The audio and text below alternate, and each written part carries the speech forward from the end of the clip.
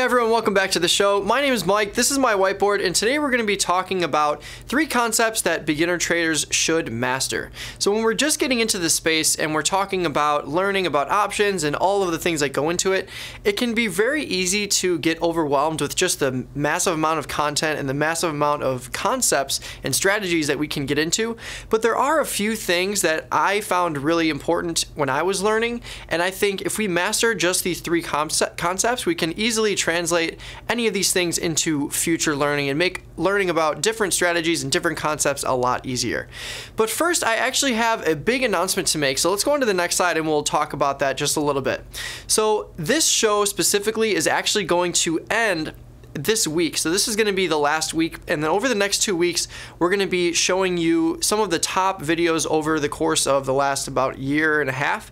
This will be the 160th episode, so by Friday we'll have 163 episodes that are all evergreen, and they're all basically episodes and segments that you can go back to and check out for different strategies and different concepts where we talk about them from a beginner to intermediate level.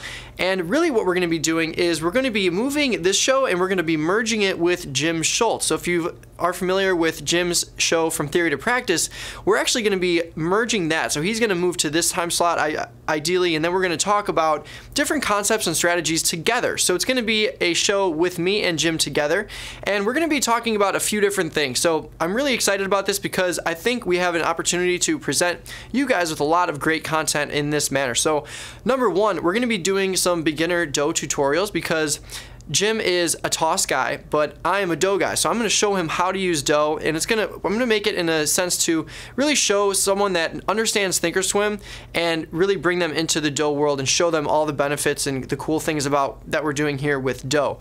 So we're going to be doing that, and we're also going to talk about concepts and strategies. So you'll see a lot of the similar slides and concepts that I've already talked about and some things that he's already talked about as well. We're going to merge it together, and we're going to bring you a discussion similar to Ryan and Beef and Liz and Jenny. So it's going to be really cool, and we're going to bring a lot to the table in that sense.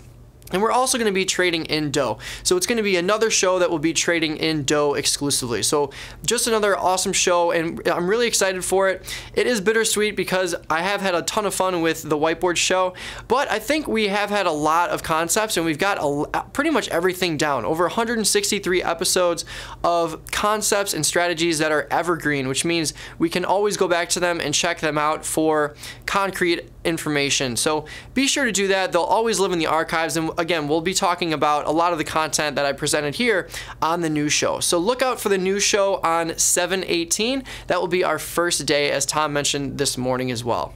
So let's get right into today's concept, and that's going to be the 3 concepts that beginner traders should master. So the very first one that I want to talk about is really just mastering the fundamental options. When I was learning about the options and different strategies, I was actually learning and trying to force myself to learn too many things at once. So what I did was I took a step back and I really made sure that I understood just the fundamental concepts. So when I say fundamental concepts, I'm talking about what is a long call and what is a long put and what are the implications of that. And then I looked on the flip side. So what is a short put and what is a short call? So let's review them really quickly. So a long call is just the right to buy 100 shares of stock at a certain strike price. So if I own the call contract, I can either exercise that before expiration, which gives me the right to buy those 100 shares, or I can let it expire, and if it's in the money, it will automatically exercise into long shares. Similarly, if I have a put, it's just the opposite, but I still have that right to exercise. So if I have a long put, I have the right to sell 100 shares at the strike, and at expiration, if it's in the money, just like a long call or any of these options for that matter, it'll automatically exercise into those short shares. So I have the right to sell 100 shares, but if I don't actually own those shares, but I still actually own the put, it'll turn into short 100 shares.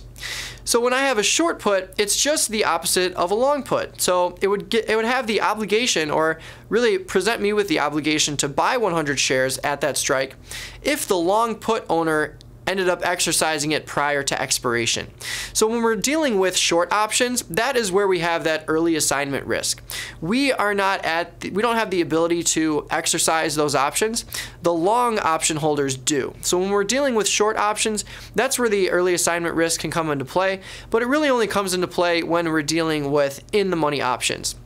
So a short put is a situation where I have the obligation to buy 100 shares at that strike if the option is exercised, and just the opposite for a short call. So we're looking at a short call, which is really just the obligation to sell 100 shares at that strike. But what's really important is once you understand and master the fundamentals of these, where I can eliminate all of these descriptions here and I can know exactly what is implied when I look at a long call or a long put or a short call or a short put. What's really interesting is that once you start to add these together or create different scenarios and different spreads, like for example, a vertical spread, all I'm doing is taking a short put here and I'm combining it with a long put. So what does that mean? Well, it'll mean that my risk is defined, because if the short put is the obligation to buy 100 shares and a long put is the right to sell 100 shares, if I have both of those options at different strikes, it doesn't matter if it's completely in the money. My risk is going to be defined at the difference between the strikes, because one of these options is going to get me long shares at expiration and the other option is going to get me short shares at expiration. And really, all of the option strategies are just combinations of these four things. So if you really hone in and master each of these four things and really learn when this option is profitable and when another option is profitable, once you start to combine those, you can start to say, okay, a short put will start to increase in value or gain money when the stock goes up, where the opposite is true with a long put. But if I combine them together and my short option is sold more or sold for more than my long option is purchased for, that's really where the profitability comes into play. So when we start to add all these together, you can clearly see that all of the strategies that we talk about here are just combinations of these four things. So I would say the very first thing a beginner trader should really hone in on is focusing on these four options and really learning and mastering the implications of them. But there are some other things that I want to talk about today, so let's get on to the next slide and we'll talk about those. So another thing that is really important to master is the concept of liquidity. Not only will it give us fair markets, but it's also going to give us a smoother trading environment. So when I talk about liquidity, really what we're talking about here is a few things. So we're talking about the bid-ask spread, open interest, and volume. So when we're looking at the bid-ask spread, when it comes to liquidity, basically the more participants there are in a market, the more fair that price is going to be. So if you think about 50 people trying to sell an item and 50 people trying to buy an item, the more people there are, the closer they're going to be able to get on that fair price. But if there's only one person trying to buy an option or item and one person selling it, there's more of a chance that there's going to be a discrepancy between that price. Maybe I would think something's worth $50 where another person thinks something's worth $20. But if there's 50 of us on either side, we can come to an agreement that a fair price is at whatever level it is. So the more people that are in the market, usually we're going to see a much more fair price, which is really going to be benefiting our bid-ask spread, which is ultimately where we can get into an option and where we can get out of an option, or where we can get into a stock and where we can get out of a stock. If that spread is too wide, it can lock us into situations that aren't favorable. And really, I did actually do a whiteboard on that. So I'm going to include links for all of these concepts and include all of the whiteboards that I've previously done in this segment, so you can always go back to the description below once this video is archived. Another thing we're looking at when we're talking about liquidity is open interest. And open interest is really just the number of outstanding or open contracts for that specific strike. So if I'm looking at an expiration in July and I'm looking at maybe a 195 strike in SPY, the open interest will show me the number of open contracts in that specific strike and specific expiration. So really what that tells me is that if I open a trade and there's a lot of open interest there, then in the future, if I wanted to potentially close that trade or roll that trade, I should be able to, as long as there's a lot of open contracts available, because that just means that there's a lot of opportunity to place trades in the future.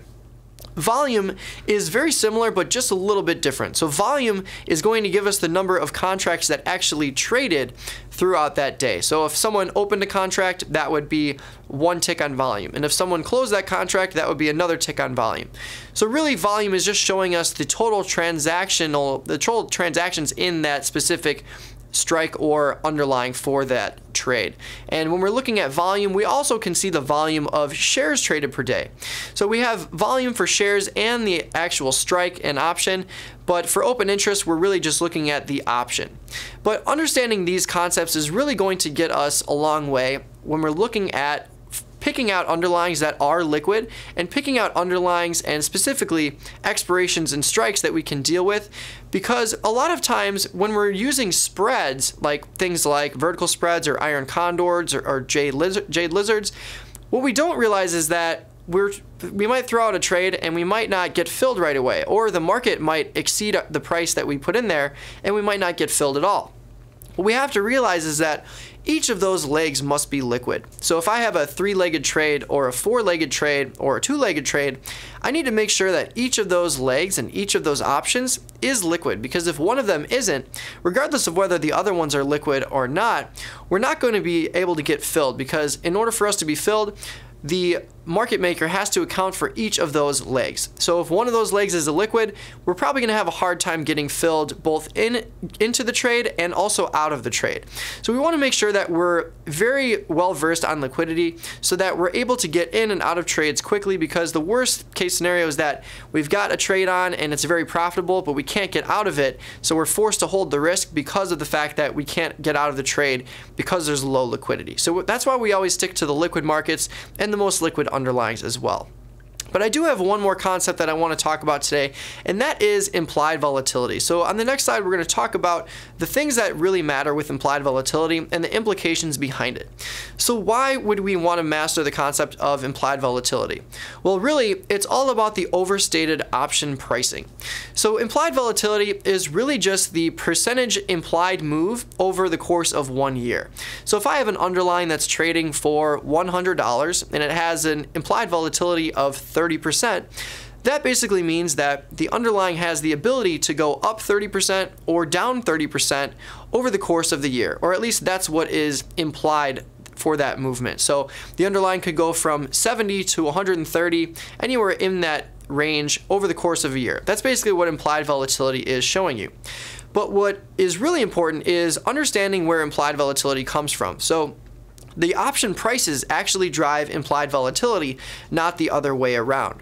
And what's really interesting is that when you look at implied volatility, what we found is that implied volatility generally overstates the realized implied volatility. So in that same example, if the implied volatility was 30% and I came back to that value a year later, maybe it only actually moved 10% or 20%. That would mean that option prices are more expensive than they actually should be, or how they should be priced. So if we're selling options and realized volatility ends up being understated, or realized volatility ends up being underneath where implied volatility is, that is what gives us the ability to be profitable when we're selling premium. And that's really what we want to focus on here. So be sure to master all three of these concepts when you're beginning and starting out as an options trader. But let's wrap all this together with some takeaways for you.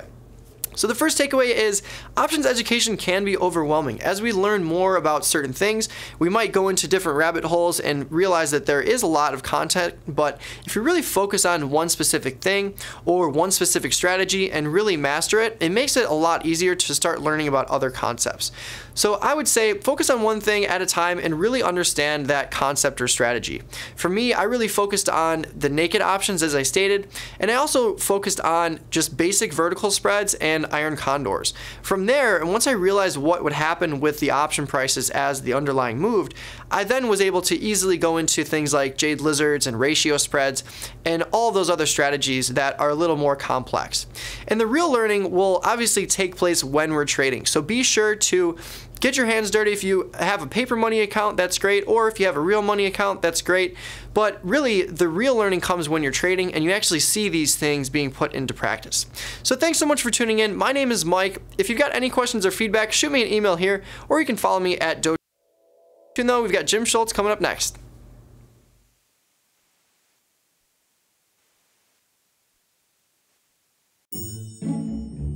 What's up, YouTube? Thanks for watching our video. If you like this video, give it a thumbs up. Click below to watch more videos, subscribe to our channel, or go live. F that. Sorry.